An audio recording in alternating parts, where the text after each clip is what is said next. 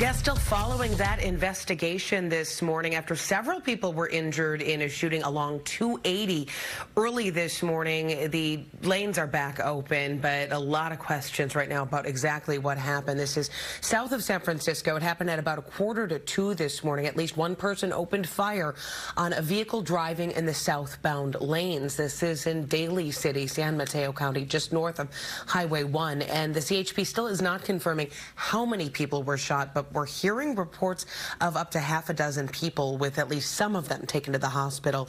The southbound lane shut down for more than 3 hours there at Eastmore, and the CHP canvassing the freeway lanes at that point, taking photos of evidence markers on the ground. But bullet casings were seen across all lanes, so there may be more than one shooter. No information at this point as to who did this, if this was random, if this was a targeted shooting, so we're going to stay on top of it. Back to you.